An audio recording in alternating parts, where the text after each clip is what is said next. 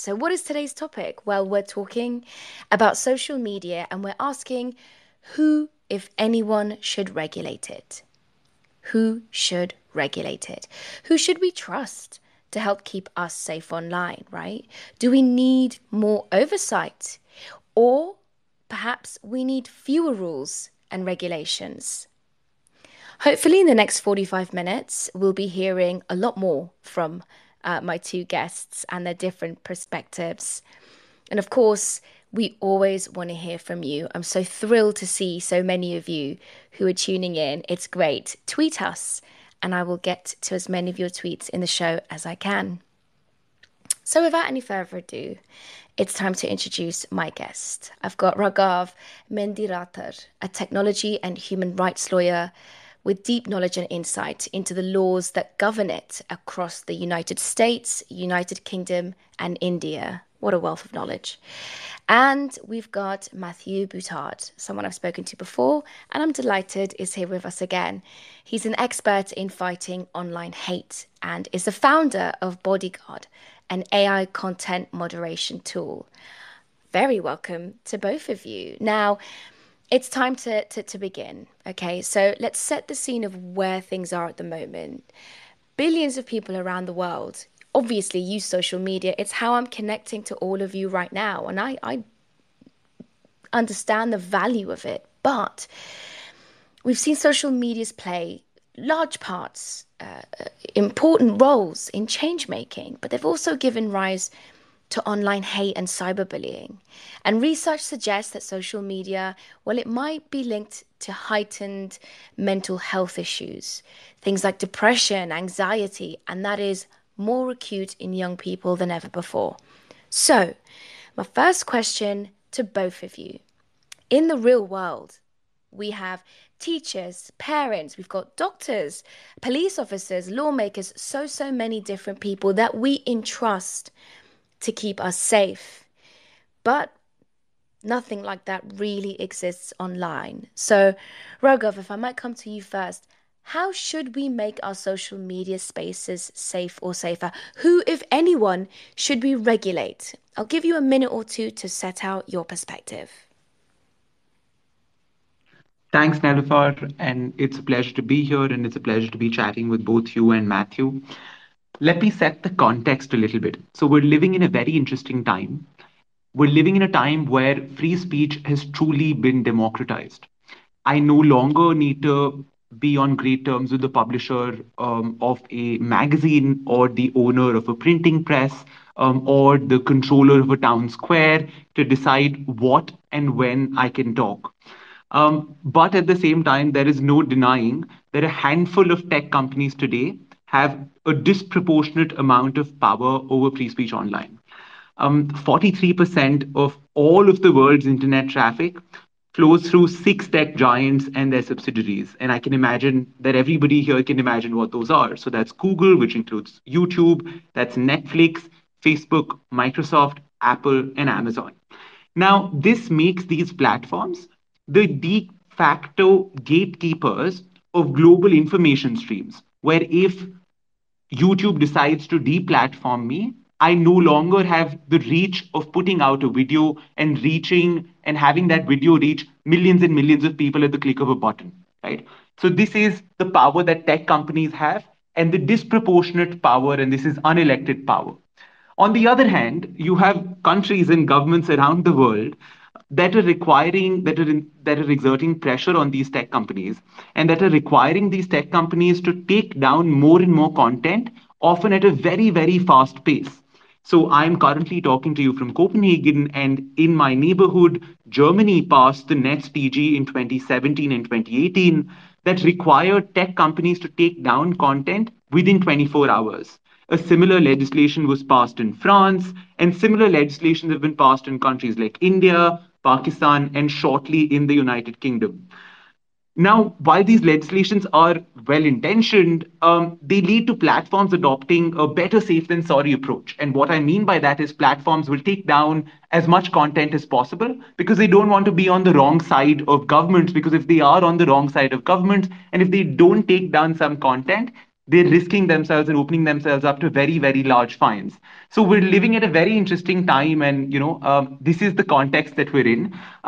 The answer to who should regulate social media, if at all Mm, there should be regulation, if it mm. should be a balance of self-regulation and co-regulation. But an equally important question is what should be regulated on social media. I'll leave it here for now, but I'm looking forward to digging deeper into these issues later. Raghav Mandiratar, thank you so much. Well set out. Matthew, I want to come to you next. What is your perspective on this? How and who should be regulating us online? It's good to be with you again, Nelufar, and thanks for inviting me. I think it was really good context set up. What I want to add to the context is that we should not forget that social media has had a clear and positive impact on our lives. It is a part of the world today, and it has, helped us connect with millions of people around the world, build communities, develop businesses. So we should not like forget about that when we look at regulations. We don't want to go backwards. So to answer the question about how we regulate, in my opinion, it's about creating the same environment. What I mean by that is our online life is as important than our offline presence. At times, who we are online is actually more important than who we are offline. To put it very simply, in a legal perspective, the internet is just an extension of our lives. So it's not another country, it's not another state, and it should be treated as closely as possible to the offline world. So that's my view on regulations. Laws have been far discussed, written for decades, for centuries. The amendments were there a long, long, long time ago. We've been having, police officers for a long time, and parents and teachers were there from the very beginning. So the point is, we should have the exact same systems in place to regulate social media and to regulate the internet. We need policemen, policewomen on the internet. We need parents and teachers to educate us about what's out there. Teachers need help, a lot of help to better understand what's going on, and parents should be doing more. Moving on to who should be doing that, it's interesting because I don't really believe in like self-regulation or co-regulation. I don't trust any of the big tech to do that. I've spent 7 years at Google and I know them very well. I don't think they would do anything to, stop the businesses from, moving forward. And a lot of that is due to the business models. So it's all about the external bodies, governments, law enforcement agencies, and clearly, France, India, the UK with the Online Safety Bill, and Australia very recently, they made good progress, and we should keep on going to that direction.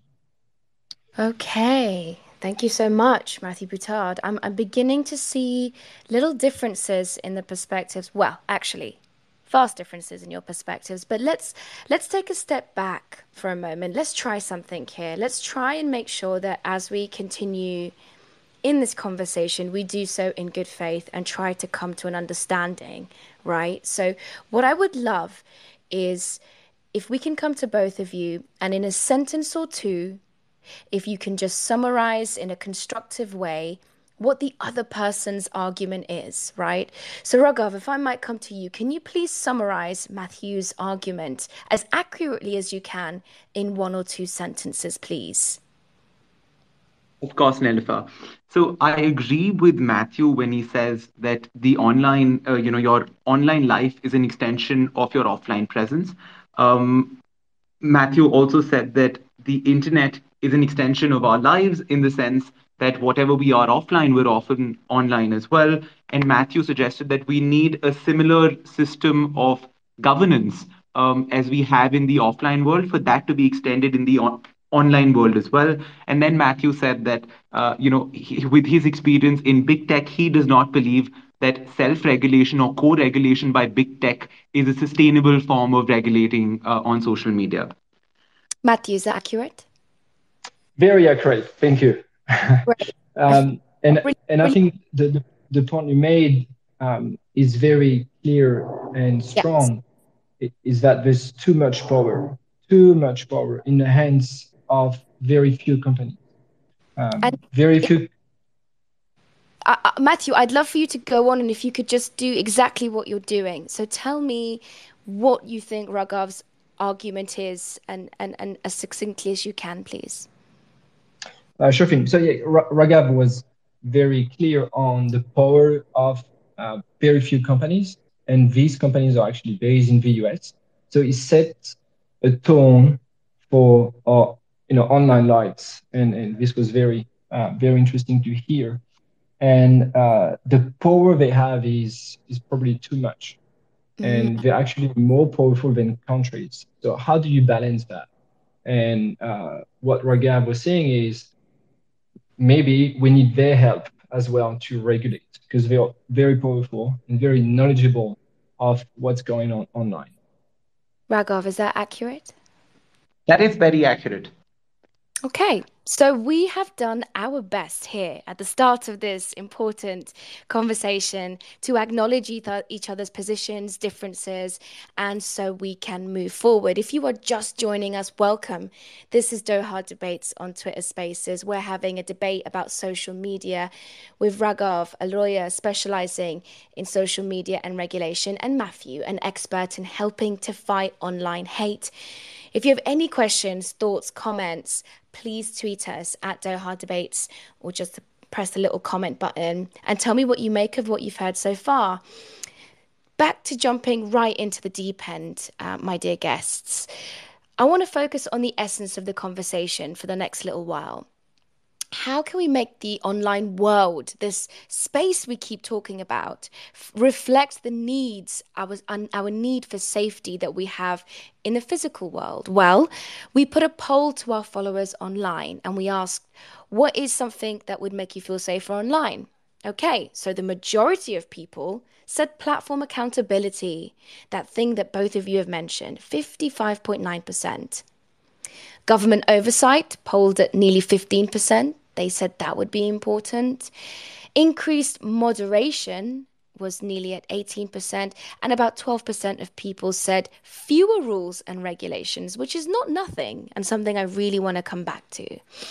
If we take on the governments, then, right, 14.7% said that government oversight would make them feel safer online, Raghav. Do we need more government regulation? What do we have? Is it effective? I mean, you work across three important markets, territories, countries. Is anyone getting it right? So that's an interesting question, and it's great to have this data based on your poll as well. I do believe that just like governments regulate in the offline space to some extent, there is need for some governmental oversight of speech as well as platforms in the online world as well. There was an American Supreme Court justice who famously said that my free speech ends when I shout fire in a crowded theater, meaning that I have my free speech, but if I go out to a public space and suddenly create panic, that is where my free speech ends. Um, there is, however, a problem and a challenge when it comes to governments having too much power. Let me paint this picture with a few examples. So let's go back to the Arab Spring Revolution from 2011 and 2012 and the build up towards it. Or let's go back to the protests in Hong Kong from a couple of years ago. Now, imagine that I am a dissident, I'm a political dissident in one of these countries. And if the government has a vast amount of power over social media platforms, the government forces these platforms to take down any kind of dissent on that platform. So we need to understand that while governments might they do have certain powers, and at many times they often have a good faith interest in regulating the online public space, there is also a natural discrepancy in often the government's interest and a citizen's interest.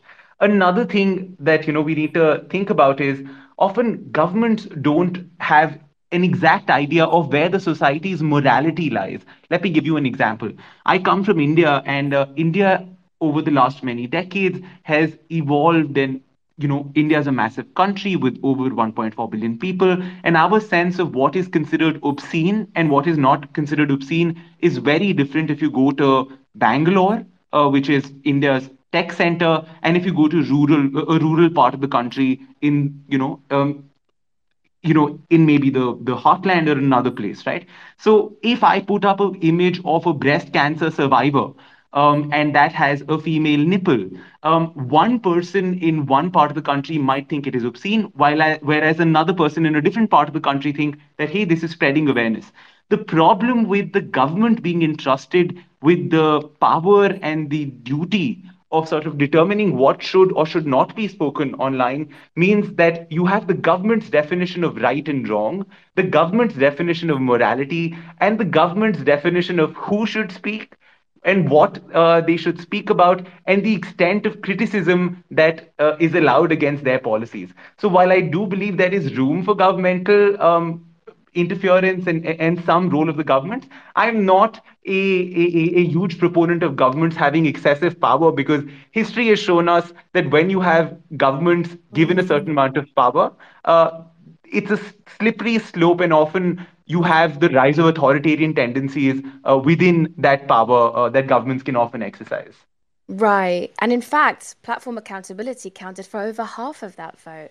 Matthew, I don't want to get in the way of a good conversation here. So if you ever want to speak on what Raghav has said, please feel free to do so as we continue this conversation. Anything you want to build on that, on those figures? Yeah, I think Raghav is making really good points, and that governments, should be telling us what we should see and should not see. That's clear, and that's the big risk of them regulating and moderating content online. So that's why I think the solution that I've been working on for a long, long time is giving people the choice. If you live in Bangalore, you have the choice to see that or don't see it. And this is how we should be regulating platforms, is to give every single user the choice of seeing, watching, reading what they want. And that's actually the opposite part of the product big tech is building. Everything is pushed to us, and everything is pushed through algorithms we don't control. Everything is pushed to us through ideas we don't control as well. And the point is, how do we build social media and social platforms that are for us as individual, but not the opposite?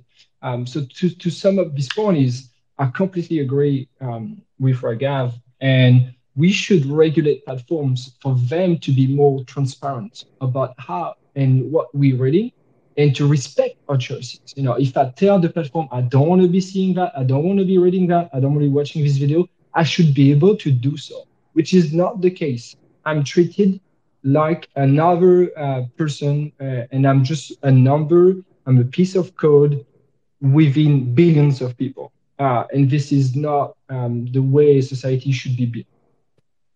Would you say we're getting it wrong more than we're getting it right? As quick as in a quick answer, if you can, Matthew. Yeah, very quickly. I think we it's not right or wrong. It's just the model. Like big tech, Google, Apple, all of these guys, they've got one goal, and that's simple: making money. So they build products to make money, not to make sure we understand how the society and how it's not about that. So they have designed products to make a lot of money and not to educate us. If we think we're going to be educated by Google, it's completely wrong, Okay. because they fight. Well, you get the point. That was a very well made point. But I want to get a question in from one of our listeners and an audience member at this point. Fatima Nazar is part of our Doha Debates Ambassador Program. It is a first of its kind initiative for young change makers from all across the world to get together and get involved with the program. We would love to hear your question next, Fatima. Hi, good evening, everyone. I hope all is well. Thank you, Nelufar. So, my question is, in my home country, Pakistan, social media is considered a main source of information. regardless of the authenticity of this information. It is trusted more than the local news channels, and influencers take advantage of this fact and use social media to spread disinformation, increase polarization, and to promote cancel culture. How can we stop the deliberate misuse of social media by the users themselves? Who wants to jump in first? I feel, Raghav, maybe I want to come to you just because you've mentioned India, and I want to contextualize what's happening in Pakistan, Iran, other nations around the world. This idea that if we don't create rules made by the government, well, the government will create rules on us forcibly. What do you make of this? Thanks, Fatima, for that question, and thanks, Nelufar, for providing additional context. And I must admit that I come from India, and large parts of my family are in India. And the problem of social media being used to spread disinformation and misinformation and malinformation is a problem that I have personally first-hand experience. I think we're on the same page Yeah. there. Mm. Um, that said, I do believe that when we're talking about what constitutes, how we should think about misinformation and disinformation and the appropriate ways of dealing with that, we need to be aware of the reality that there's going to be huge differences in variances and variances in what constitutes misinformation in the first place. Me making a certain allegation against a government and let's say corruption in a government might be, a member of a ruling party might think this is me spreading disinformation, and I might have a very different approach. That said, I'm sure there are many things which are more black and white. For example, if I go out, not. I'm sure this is going to be a mystery to everybody, but as a head of a state, if I say that you need to be injecting bleach in your bloodstream to cure COVID, that might, that's maybe not in the gray area. That's a more black and white issue. Yeah. The solution to that, in my opinion, is a mix of media literacy, which is making people and users aware of reliability of sources, what identifying misinformation or disinformation, or identifying what is a credible news organization and how to fact check on their own basis, as well as some measures within the business models of tech companies where, for example, they don't necessarily amplify or promote information that is going viral and that is necessarily not true. And another thing is the development of toolkits which of consisting of lesser restrictive measures. So I do believe there's a huge challenge, Nelufar, where social media platforms start removing hordes of content if they believe this is disinformation. And I do believe that when social media platforms have that power to do that, you're essentially shrinking the civic space to an extent that becomes narrow and narrow over time. So I do believe that a combination of media literacy and lesser restrictive measures and users sort of understanding how to differentiate between misinformation and facts might be the way to go.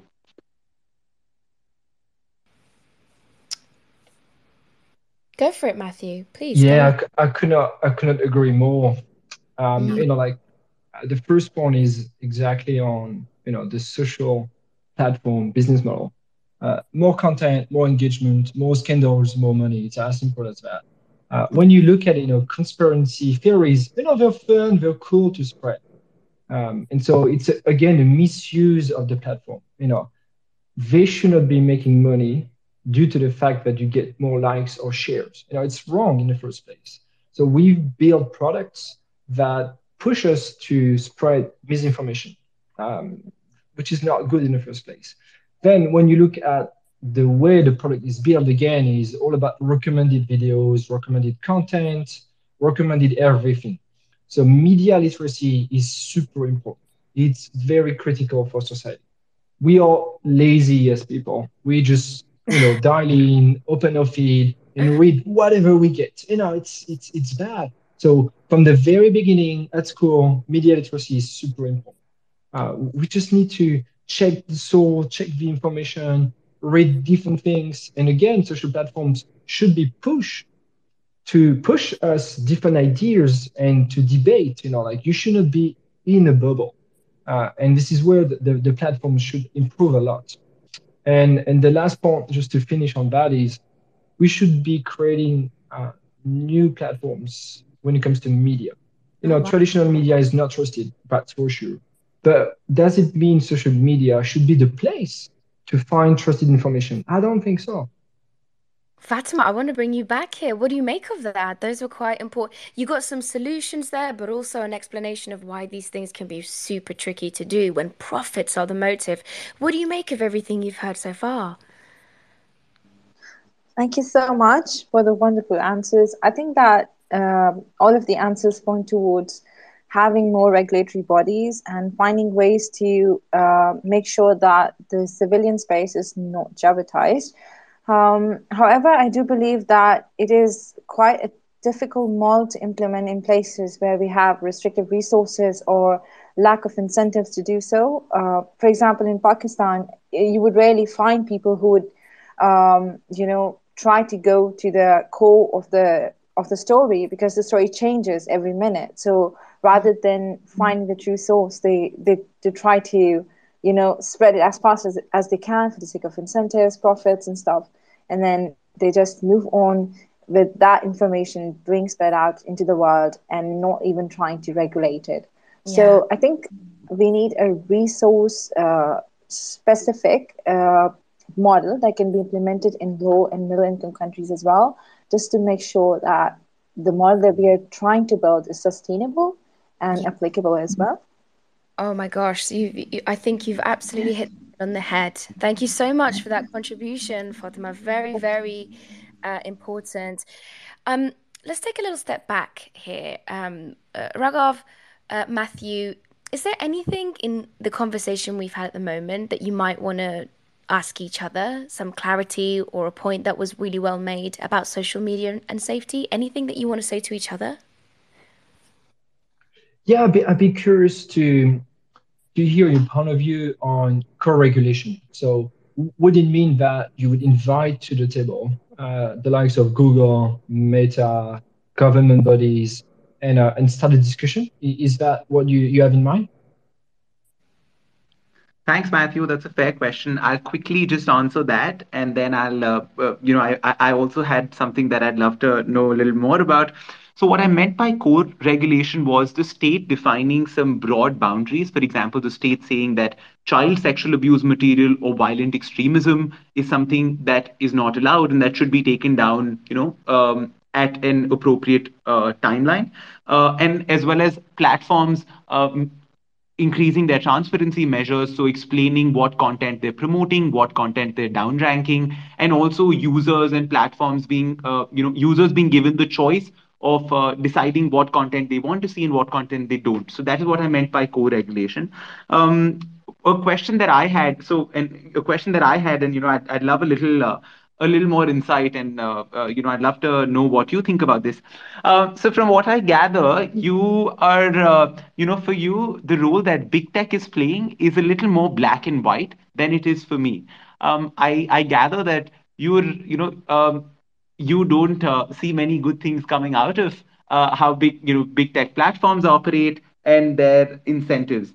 My question to you is, if we do paint big tech in that with that sort of paintbrush, do you think we're opening up the door to also governments getting more powerful and governments sort of cracking down on social media platforms? And aren't we essentially then narrowing civic space for average users and citizens? What do you feel about this? Yeah, it's a good question. To share some feedback, so I've worked a few years in the public policy team at Google. I was actually working on online safety on behalf of Google. And my objectives were very much to shake hands with policymakers to make sure they see Google in a good way. And so when we were making moves, it was only to uh, make friendships and making sure that we can deregulate everything that it's in progress. And my boss was reporting um, to the business side. It was not to the philanthropic side, or it was not to the social side. It was all business. So what I mean by that is big tech or business driven. And if you read the letter that was sent to Zuckerberg yesterday, I think it was yesterday, it's all about capex and profits, and it's not about making the world a better place. So that's why I say it a bit black and white. Is I've seen it firsthand, and I don't expect them to save me or save children. This is not the job. So it's just a bit of context on that. And then regarding your question on that, um, it is it is just too big, in a sense of uh, I think we spend pretty much 80% of our time on three apps, maybe four apps, and if we include gaming, that's pretty much everything we do online.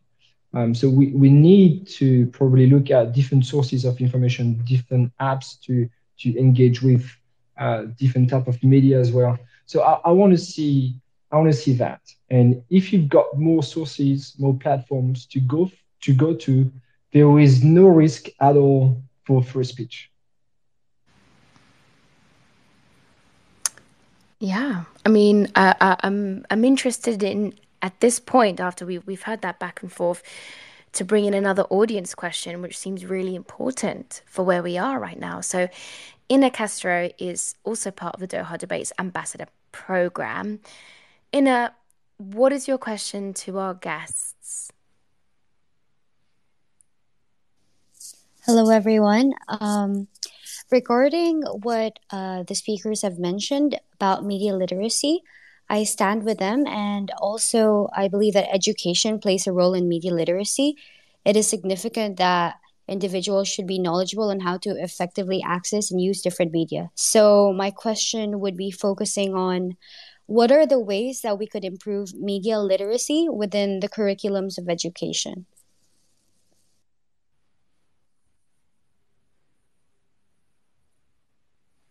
Who wants to take this? Matthew, I feel like you've been quick at unmuting yourself. Unmuted, yeah. Bored of Um, go on. a lot of my family members are teachers, and when we meet for Christmas, the one thing that I note is that they don't really understand what's going on. Do teachers have TikTok? Do they like spend hours and hours on Instagram? So I think there's a sense of training for teachers, and they should be understanding this new era a lot more. It's not that they don't want to do it; it's that they don't see value, or they don't have any help doing this. But that's important. It's important to understand how kids engage with one another, and how they interact online. So that's the one thing is we need to have national, international wide trainings on social platforms. I think that's the first step. The second one, or parents, same story. Like if you have got kids and I don't like it, but I just go on TikTok to check what's going on, and I type and I search for keywords that I don't want my kids to search for, and I want to see what type of content appears. I'm looking for stuff that you don't want to watch, and most often I see content that is not suitable for under 15 nor under 13. So it is also important for us to engage with these platforms, and to be part of what's coming. So if I could jump in, Nelufar. Yeah, for sure. Go for it. So I fully agree with Matthew when he says that there is a role that teachers as well as parents play. And in my opinion, if I could add to that, I think media literacy is not a destination, but it's a journey. Of course, younger people who are in school, or who are still sort of getting acclimatized to surviving online, need media literacy, as well as older people who might not be digital natives.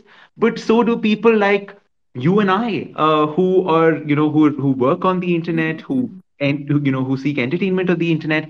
But the nature of media changes at such a fast pace today that I am not sure that if I see a deep fake video, I will necessarily be able to tell the difference between a real video and a deepfake video.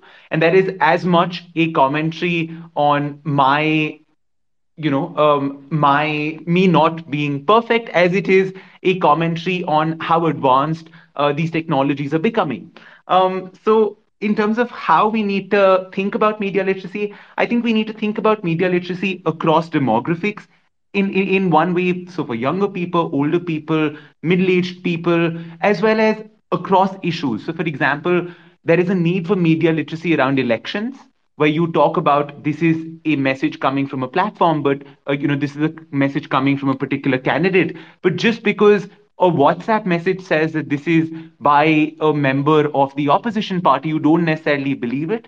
So you need election media literacy, but you also need media literacy around the medical community, for example, where if I just because I read a home remedy on WhatsApp or on Reddit, it doesn't necessarily mean that it's true. So I think there's a we need to think about this in a digital hygiene way. So Matthew correctly mentioned that if a parent looks at tries to get an understanding of what their child is consuming on TikTok. I think that's very important, and there's also a need for. I mean, I'm not trying to advocate for helicopter parenting, so let me just sort of put that disclaimer. But what I am trying to say is that there is a space for there to be more dialogue between parents and children, between social media companies and their users, between election officials and voters, and it's a journey, not a destination. While other people have been chiming in and getting their perspectives over to us, it's tweet time. So I'm just going to tell you a bit, Matthew and Raghav, of the conversation that's been happening around you. So we've had one person tweet in saying that regular criminal justice should extend to social media. Problem solved. Maybe, maybe not. Sid Huma at Sid Huma says self accountability and integrity is what is needed only. And in addition to that poll that we ran, we asked, should governments be accountable for disinformation on the internet? And this one was pretty clear cut. Yes, 52.4% of the people that responded agreed. And no, only 31% said that it should be the platforms. There are some more tweets in that I'd love to get to. At Shasho M says the government can perhaps ensure the policies are holding up, but the ones spreading the information need to be held accountable or nothing will change. I've got one final one. At Muna underscore A underscore Jammer says a very contentious issue due to worries about infringement of freedom of expression, but something needs to be done when thousands of people follow a post which claims you can treat cancer with eating garlic 3 times a day. I've already been misinformed because it's either bleach or cancer, bleach or garlic. I'm not sure which one's curing cancer or treating COVID here, but these are the kind of things that we're talking about, isn't it? Making sure that we have some level of accountability, some level of freedom, but also a level of regulation. That's coming through clearly on folks that are talking to us on Twitter. Thanks. Thank you very much. And if you're joining us, well, we are nearly at the end of this discussion. And if you've missed any of it, do not worry. The full recording will be made available to you on Twitter as soon as this stream has ended. And we would encourage you to listen to the debate from the top. But now it's time to sort of get towards the end of this discussion that we've been having. We've had very different viewpoints, enthusiastically, respectfully debating about the different tactics. It seems that there are some clear strata, some clear roads we want to go down. We want to respect the public. We want to empower the public. We want to regulate the space, but we do not want to create bottlenecks of power that the powerful, the invisible, or the unanswerable may possess. So at this stage, I'd like to go to our speakers. Is there anything then, if I might come to you first, Raghav, that you have heard today that has made you pause, think differently, or maybe even made you change your mind? Thanks, Nelufar, and I fully agree when you say that we're all in agreement that there should be no bottlenecks of power. Mm. I have been thinking about a comment that you made, where you said that a social media user, another user said that you just need to extend criminal laws to the online space. And I've been thinking about that and smiling to myself because I think that is asking for trouble. The UN Special Rapporteur on freedom of speech and expression has said that introducing any kind of criminal sanction on speech is problematic and inherently disproportional. It makes me stop and think about, sure, you might have the expert saying that any kind of criminalization is a problem, but often, the general sentiment is that, hey, if somebody is spreading misinformation, send them to jail and hold them responsible, and everything's going to be just fine. So that makes me think about the need for there to be greater engagement between Mm. an expert sitting in their ivory tower and somebody who's just coming from a bona fide place and thinking about different solutions. Love that. I really love that. Fantastic. I'm glad that our listeners made you think. Matthew, if I might come to you, anything you've heard that's made you pause or even think differently? Yeah, I think the point of working together and collaboratively is very important. And the point that Raghav made on that, I think, is critical. Yeah. Critical because we are going through a new transition.